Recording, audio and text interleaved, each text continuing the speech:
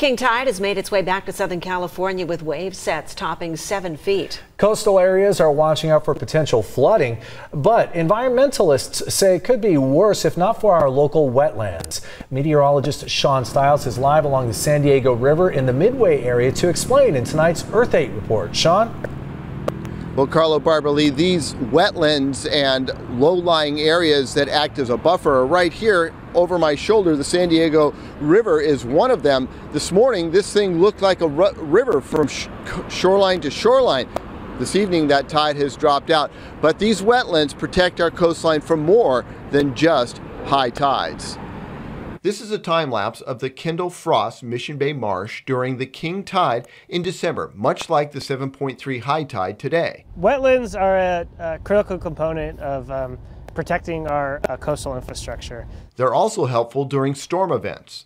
Because they're mostly a lot of broad, flat plains, they absorb a lot of that tidal energy that comes in. A lot of the wave energy gets absorbed by the wetlands. Here in San Diego, we've saved some of our wetlands, but that's not the case in much of California. With 90% of California's coastal wetlands being developed, just the fact that we have a dozen or so wetlands here and lagoons really is a benefit to our community. We asked Pritchard to name a few wetlands here in San Diego. The Tijuana River Valley, Famosa Slough, Kendall Frost Marsh, Los Penasquitos Lagoon, the wetlands near San Luis Rey River, Buena Vista Lagoon. They also act as filters from storm runoff. As the waters are coming in from inland and they filter through that wetland before they reach the ocean, it gives the plants in there a chance to absorb all those fertilizers before they get to the ocean.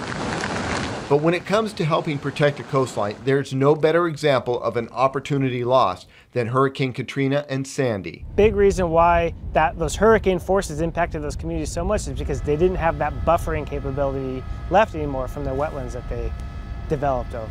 Travis believes it's easier to save what you have than to fix what's broken. It's much cheaper to preserve your wetlands than to develop over them, have a whole community destroyed, and then have to buy them back to recreate them. So during these king tides, we have the extreme high tide, the extreme low tide, which is a great time to do some tide pooling around San Diego in the afternoon. Just remember, you can't take any of those little creatures you see in the tide pools. And we've got another set of king tides coming later on in February. Back to you in the desk. All right, thanks, Sean. Not only are our wetlands protecting our coastlines, but they're also providing habitat for local birds and migratory birds coming to San Diego from other parts of the world.